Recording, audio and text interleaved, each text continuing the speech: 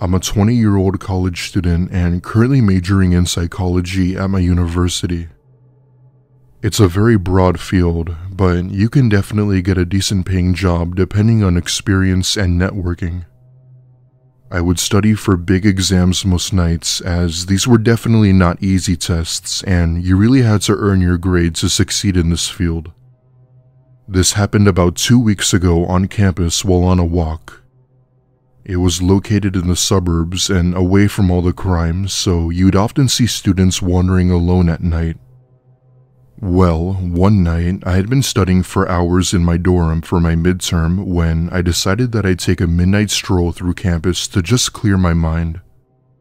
At this point, I was mainly focused on studying, but walks benefit your mental health and I knew that was more important. Anyway, I leave my dorm and exit the building to get my walk on. Now, my campus has this sort of park with walkways and lampposts to light the way. For some reason, I didn't see anyone else out, as it was common to see at least a few people out walking. Seeing that it was nearing 2 a.m., I sort of understood why and just continued my jog when I see someone about 40 or so feet away. He was tall and lanky and appeared to be wearing a hoodie. I live in upstate New York, so it was chilly out even during the spring. I think nothing of it and continue my walk when I finally approach him, giving him a wave as I passed by. For whatever reason, he stops in his tracks and says in this really grainy voice to wait. I stop and take out my earbuds as he slowly walks towards me. I ask him how I could be of help, and he asks me where the nearest exit out of campus was. I point to the direction of the west building and he gives me a nod and goes on his way. To give you a better description of this guy, he looked nothing like a college student. He was tall with a trimmed beard and appeared to be in his late 30s or early 40s. He looked like a dad, and I figured that maybe he was just visiting his daughter or something. However, for some reason though, he definitely gave off such a weird vibe I can't even explain. Something in my gut just told me it was off somehow. Anyway, I finish my walk and call it a night and walk back to my dorm to go to sleep. I wasn't completely satisfied, but I'd say I slept for a good 5 hours or so before waking up to the sound of heavy knocking from my door. Being annoyed, I look at the clock and see that it's about 7 a.m. and I go to open the door. Standing there were 2 police officers along with campus security. Over the sound of radio chatter, one of the officers pulls out his phone and shows me a picture asking if I've seen this person. It was the same guy I had encountered on my walk. The photo showed him walking inside of a hallway with his head down. I told the officers that I did know him, and they then sent me to the dean where I was brought in for questioning along with 3 others. Turns out, I was right. That man never went to this university. He was in an intimate relationship with an 18-year-old freshman. The building he was shown leaving was his girlfriend's dorm after killing her and hiding her body in the closet. She had apparently cheated on him with another person, which caused this man to become seriously deranged. The reason why he had wondered about the exit off campus was to try and leave because he was trying to get away from his crime, claimed police. This was my first verified encounter of a murder without even knowing it. I had my suspicions from the start, but I never actually knew what he did. That part of campus was closed down for a week, and I'll never shake the paranoia of him off me. It's horrifying to think that what that girl's final thoughts were as he ended her life.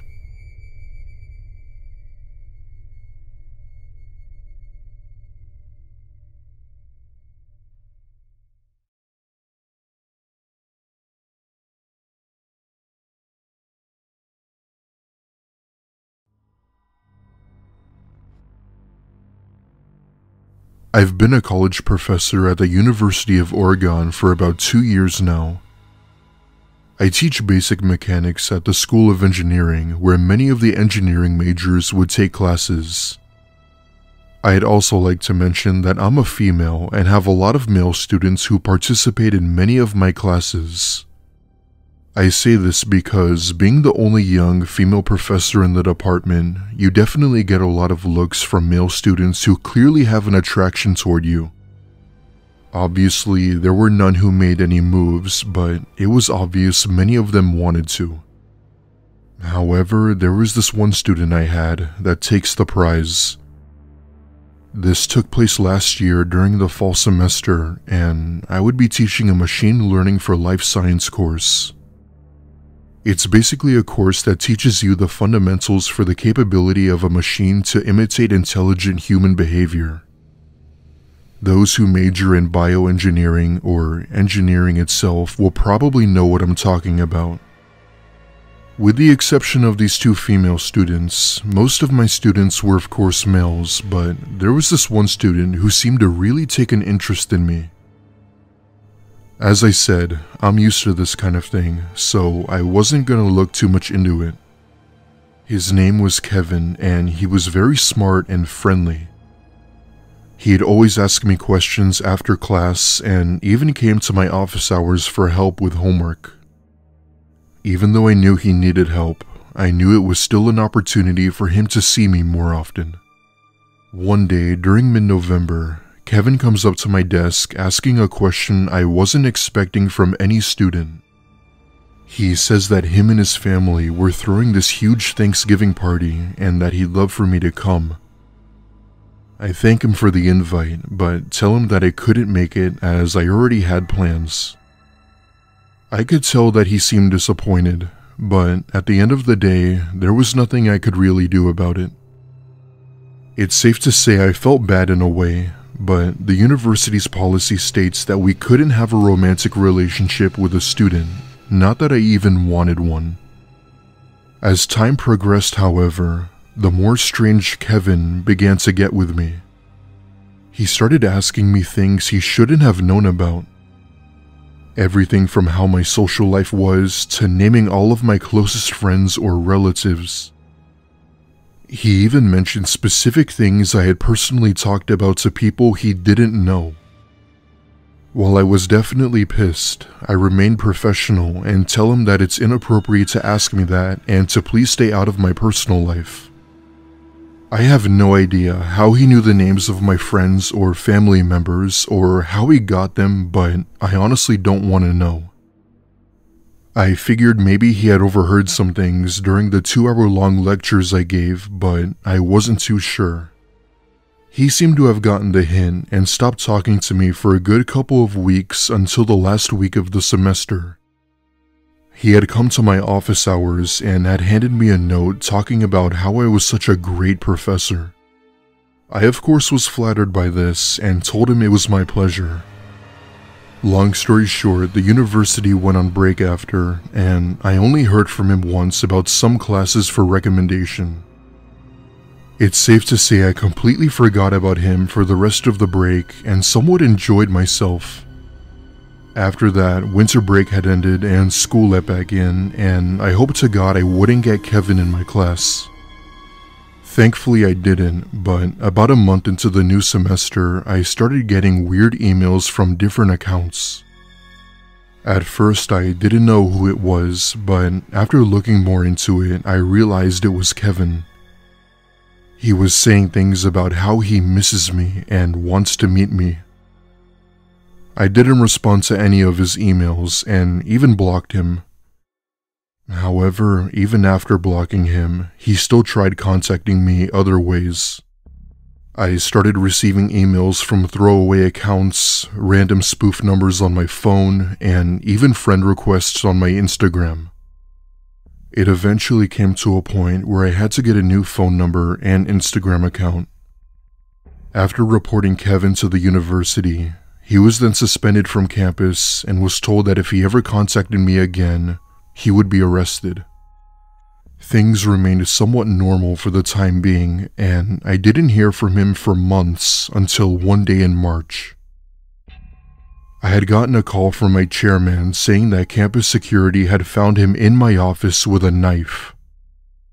Why he had a knife with him, I'll never know, but needless to say, he was arrested and thrown in prison. Had I gone into my office that day, God only knows what would have happened to me. I don't know if I was gonna get robbed, assaulted, or worse. Turns out, he had actually been harassing several female students and even threatened them if they didn't go out with him. It's safe to say that Kevin is a very dangerous, twisted individual. Believe me when I say that I've gotten some pretty creepy encounters from male students, but nothing even remotely close to this. I ended up taking a whole semester off due to this, and I never heard from Kevin after that. It's been over a year now, and I have moved past it with the help of a therapist, but it's still something I'll never forget. It still haunts me till this day, and I still cower at the sound of his name.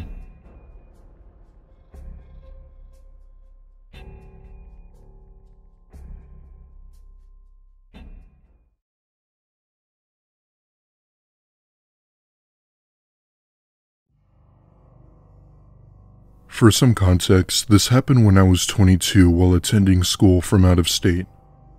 I had spent nearly 4 years studying my field of interest, and graduation was only 1 semester away. I had to take another semester as the university had messed up one of my classes that I wasn't even supposed to take.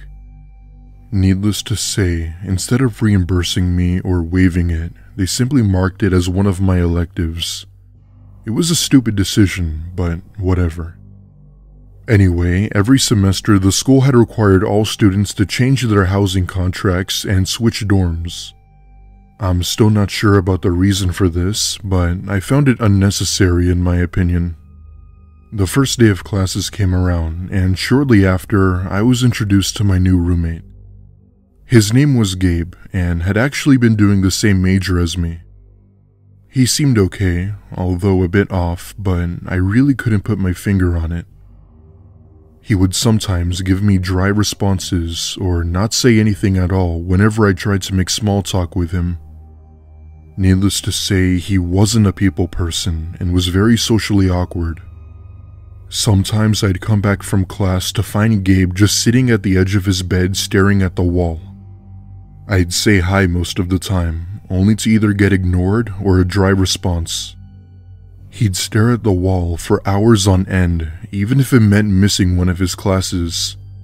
He said it felt peaceful. I have no idea what he meant by that, but I just kind of minded my own business. Over the course of a few weeks, I'd come to my dorm to see him eating my food. The crazy thing is that when I caught him doing it, he didn't stop. He just continued eating as if he didn't care. I didn't mind it at first, seeing as there were small snacks, but as it progressed, I told him to please stop. I guess it seemed to work, as my food stopped disappearing. Fast forward about a week later, I get out of class with a friend and head down to the auditorium so we could study together. I know, not the ideal place to study, but it was always empty except for when performances were happening. We go inside and find a small place in the back to study when she looks by the stage and sees someone. It only took me a few seconds to realize that it was Gabe approaching us while giving us a wave. The girl I had been studying with had asked if I knew him, to which I explained that he was my roommate. He walks up to us and stays silent for a few seconds before saying hi and walking off. I could read him like a book and knew there was definitely something off about him. We shrug it off, and after studying, she was nice enough to drop me off at my dorm. I thank her and told her I'd see her tomorrow and that perhaps we could study again before heading up to my room. I go inside, and this time on the edge of my bed is Gabe sitting in the dark. In a confused tone, I ask, "Dude, what the hell are you doing sitting in the dark?" He apologizes, telling me he was just bored and goes to his bed and clearly pretends to fall asleep. Not wanting to pry and too tired to care, I turn off my light and get about a good 2 hours of sleep when I was awoke to a noise. It only took me a few seconds to realize what it was, but I then realized that it sounded like water. I turn on my light and see Gabe pouring some sort of powder into my water bottle.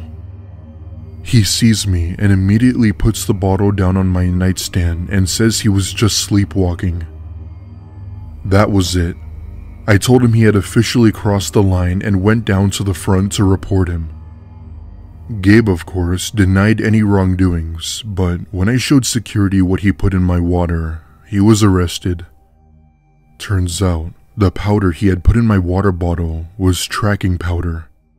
It's a very dangerous substance used to poison rodents such as rats and mice. Honestly, if I hadn't woken up, I probably wouldn't have been writing this right now. I'd like to think that Gabe had went to jail, but I'm not 100% sure. 2 days later, I was switched with a new roommate who wasn't the best, but better than Gabe by a landslide. The semester was over in the blink of an eye, and I was eventually able to graduate on time. It wasn't until 4 or 5 years after where something happened that sent chills down my spine. I had now been living with my girlfriend, the same girl I had studied with back in college. We had lived in an apartment and both had good jobs. One day, I had been out of town visiting my parents a few states away. I had been shopping at their local supermarket to get them food when I thought I noticed someone awfully familiar by the checkout lane. It took me a few seconds, but I then came to the realization that it was Gabe. He didn't see me, and I didn't want to take any chances of going up to him fearing of what he'd do. After that, I never saw him again and never told my parents or my girlfriend. There was something about his face that just gave it away that it was 99.9% him. I have no idea what he was doing in my parents' city or what he was up to now. I just pray that I don't see him again.